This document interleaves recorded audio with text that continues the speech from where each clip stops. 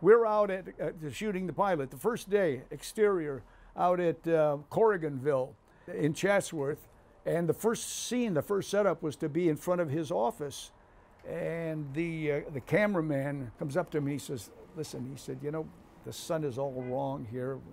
If we try to shoot this here, he said, can we shoot this later and do something else? I said, Kirsch? He said, yeah, okay.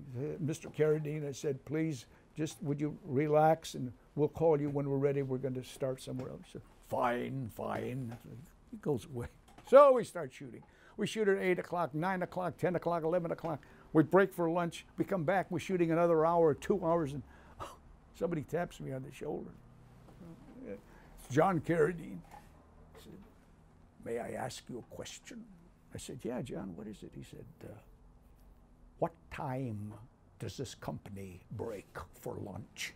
I said, lunch? Jesus, we ate 2 hours ago. Where you been? He said, I've been in my dressing room napping. I said, oh, for God's sake, get this man something to eat. He says, no, no. Let us proceed with the libretto. And so we did. And we shot it, and he was great. But then, I tell you, when we're through shooting, we're back at Paramount. I go into his dressing room, and I said, John, I just want to thank you. You know, we're going to use you whenever we can in the series. He said, fine, fine.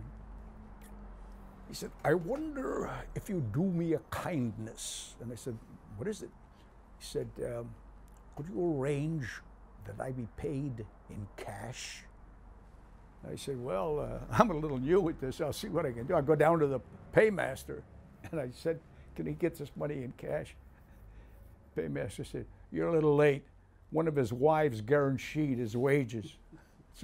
So I go back and I said, Mr. Carradine, I'm sorry, but one of your wives, he says, don't give it another thought, my boy.